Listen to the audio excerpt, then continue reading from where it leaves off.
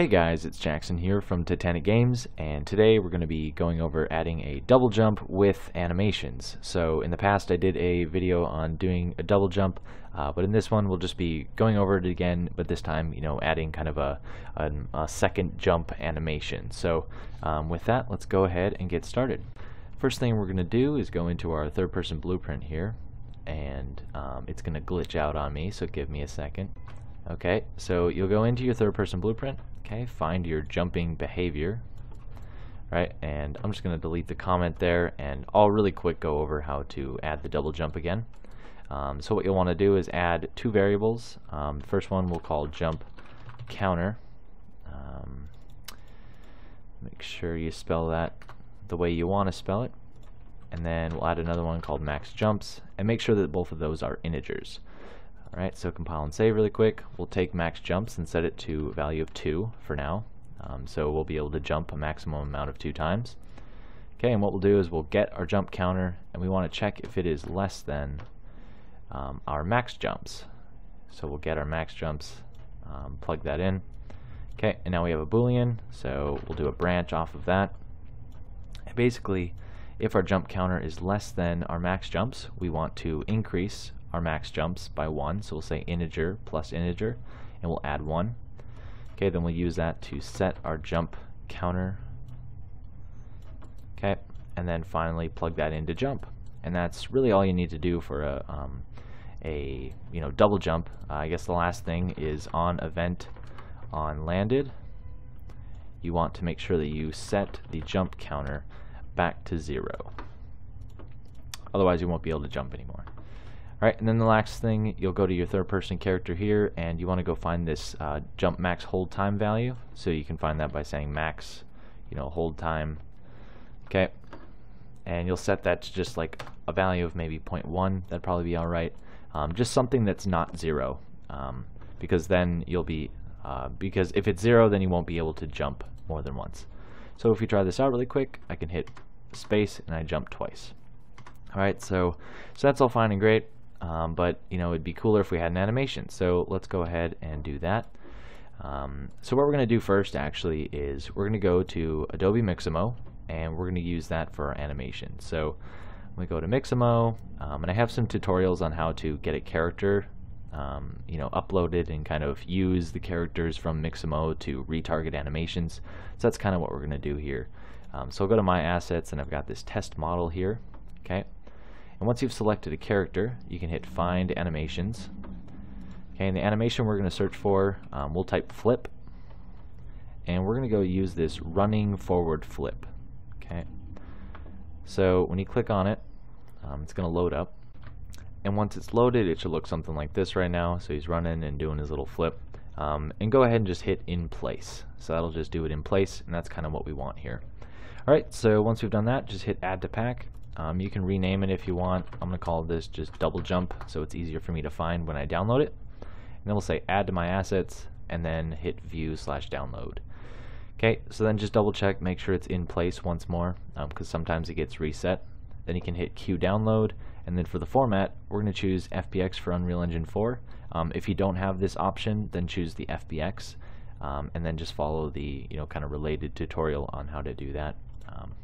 But there we go, we'll choose that, hit Q download, and now we'll wait for that to process. Once it's processed, we will download it and wait for that. And now it should be ready, so we can extract it. I'm just going to extract it to itself, a folder called double jump.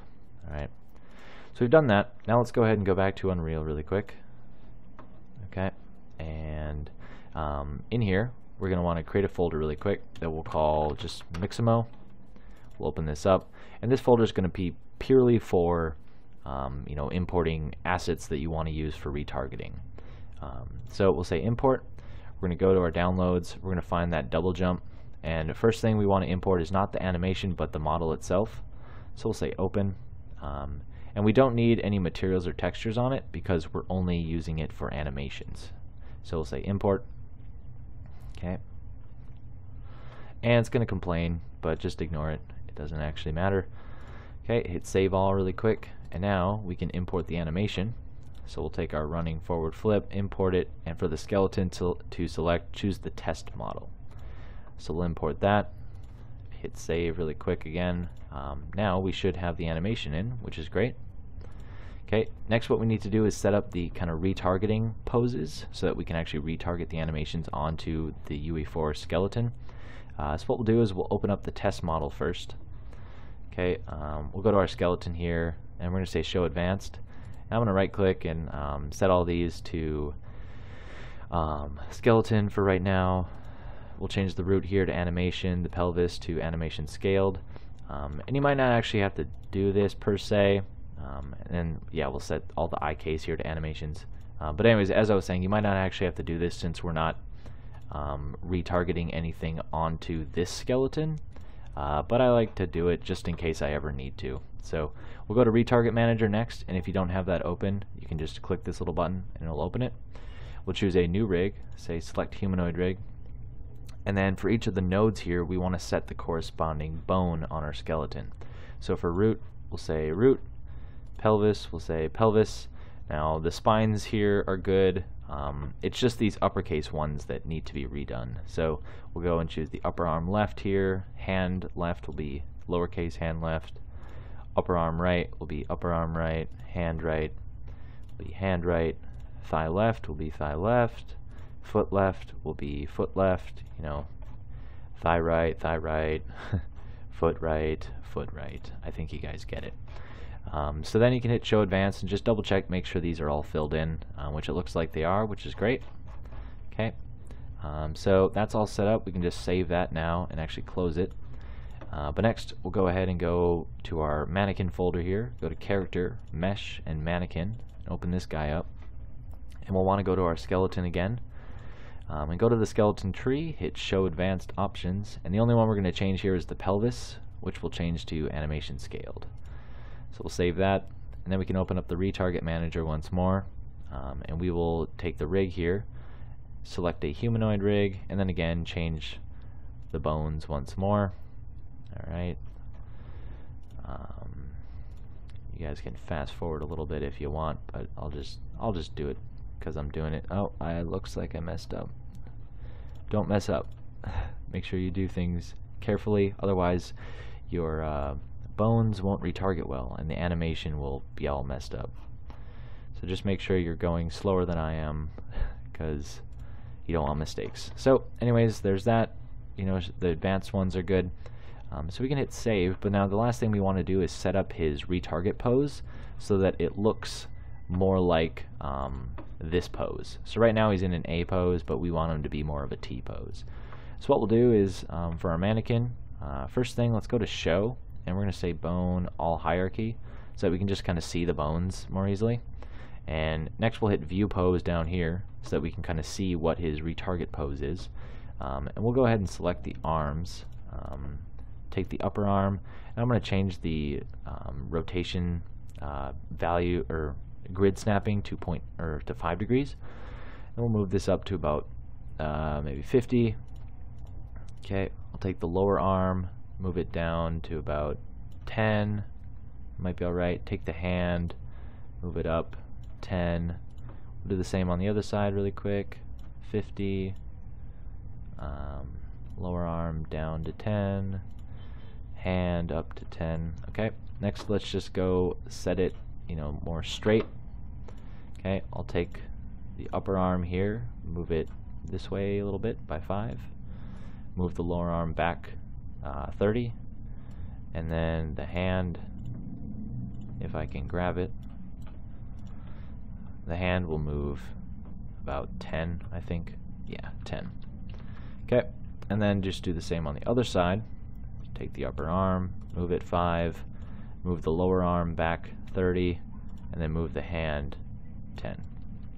Okay, so once you've done that, hit save pose, and that'll be good. Alright, so next thing you're going to want to do is, now that you have, you know, all your retargeting set up, you can go into your Mixamo folder, take the animation, right click on it, say retarget animassets, duplicate animassets and retarget, and then select the skeleton to retarget to. So we'll go ahead and, you know, we'll just choose this one. I'm going to leave it in the game content folder. You can change it if you want. So we'll retarget. Let's open it up, and we see that everything's working fine. So that's great, right? That's what we want. So I'll just save everything really quick. So next what we'll do is we'll go back to our third person blueprint here, and this is, you know, now where we need to start changing some things up. So what we'll do is we'll add a variable really quick here called double jump. Okay, and we want to change that to a boolean. Alright, and so from here we're going to move our jump way out, and let's move the event landed down here. But basically what we want to do is we want to check if our current jump counter is, you know, equal to like the second jump. Alright, or greater than or equal to it. Okay, so if you have any other, you know, subsequent jumps, you'll just continue to do that same double jump animation. But you know, you could also change it up based on the same kind of technique we're going to use here. So enough talk, let's go ahead and take this and we're going to say, is it greater than or equal to some number? Okay, and that number is going to be, we're going to choose 2 because that'll be our second jump. Okay, and then we want to do a branch from there and hook this up. And basically, if this is false, right, if it's only our basically our first jump, then we'll just do a regular jump.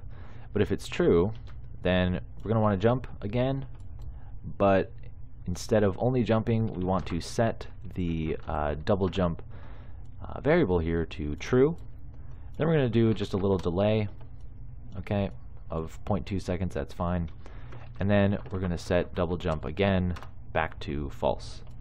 Okay, and so this variable, we're going to use it in our animation blueprint so that we can, you know, kind of drive that flipping animation. So last thing here in the blueprint is on event on landed, we just want to make sure that we for sure set double jump to false.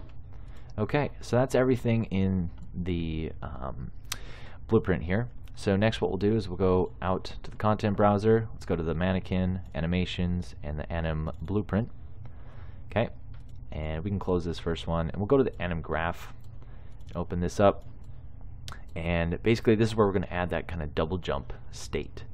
Alright, so first thing, actually let's go to the event graph. Okay, and at the end here, let's right click, type try get pawn owner.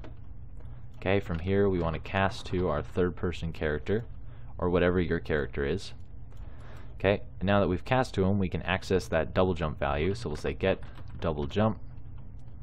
Okay, then we'll right click and we want to promote this to a variable that we can use inside of the animation blueprint. So I'm going to call it double jump again, but I'm just going to add a question mark at the end. Okay, so we'll hook that up, and that's all we need to do for that. So next we'll go back to the anim graph, excuse me, and we're going to take that animation that we just added, this run forward flip, we're going to drag it out, drop it, and I'm going to rename it to double jump. Okay, so we've done that. Next we need to add kind of the transition states that will allow you to enter the double jump. Okay, so for right here, for off the jump start, we'll drag out and hook it up and open this, and we'll just take the double jump and drag it and drop it right on the transition. So that's all you need to do for that transition. We'll go back. Next we'll add a transition from the jump loop back to the double jump. Open that up. It's going to be the same thing here. Do the double jump. Okay, we'll go back one last time, and now we just need to have a state that goes from the double jump back to our jump loop. Okay, because if you recall, the jump loop kind of looks like this, so that'll be nice, you know, to have him kind of go back to that idle flip, or after he's done with the flip. Okay, so we'll go from the double jump, drag out and connect it to the jump loop. Then we'll open up that transition state. Okay, and this time what we want to do is right click and say time remaining. We'll do a time remaining ratio of the previous animation. Okay, and we'll say if this is less than or equal to about 0.2, okay, then we'll do an AND boolean, and we want to make sure that also our double jump value here is false. So we'll get it and we'll say not, which will be if it's not true. Okay, and then that'll be our state for that. So we can compile and save now, and we can try this out. So I'm going to play in a new window. Okay, now if we hit play, or our space bar, right, we jump once normal, but if we hit it twice, we do our little animation, and then we go back to that kind of idle looping state. Now, the reason that we added this little part here from the jump start to the double jump is because if someone presses spacebar really fast, it would skip the animation otherwise. So that's why that's there. So, you know, we can press space really fast twice and it'll do its thing. Okay. Now, the animation is a little jerky, so let's go fix it up a little bit, or at least I can show you some things you can do to fix it up. We'll go to the animation really quick, open it, and we can scrub to about maybe here, kind of where his arms are raised, because in the jump loop animation his arms are kind of up, so it'll be a good transition from there. So we'll right click at that point and say remove from frame 0 to 15. Okay, save that. Now if we try that out, it might be a little nicer. Yeah, there we go. See, it looks like it kind of just flips into the the movement a little better. You can see there he goes, right? So there you have it. There's how to do a double jump with an animation. And one thing I wanted to point out is that there have been some changes from 4.12 to 4.13. So just to show those really quick, I'm now in 4.13 and it's the exact same thing. But now if I go into the third person character blueprint, you'll see that instead of a max jumps variable, I'm now using this variable called jump max count, and I haven't added it myself. It's actually now built into the character blueprint. So if you click on self, you can go down and find under character jump max count. So this is the value that you need to set for however many jumps you want, because otherwise any variable that you like, if you try to make a variable, try to make one called max jumps, for example, and then use that, okay, this jump max count is going to override it no matter what, so you won't be able to do your jumps that way. So, but other than that, right, it's literally you're just taking the max jumps and replacing it with the jump max count, and you do that by get jump max count. Not that. I think you get the idea. But anyways, it's literally the same exact thing. Okay, going through, same thing in the animation blueprint, just that little change. So anyways, thanks for watching, guys. I hope you found this helpful. If you liked the video, like and subscribe, and I will see you in the next one.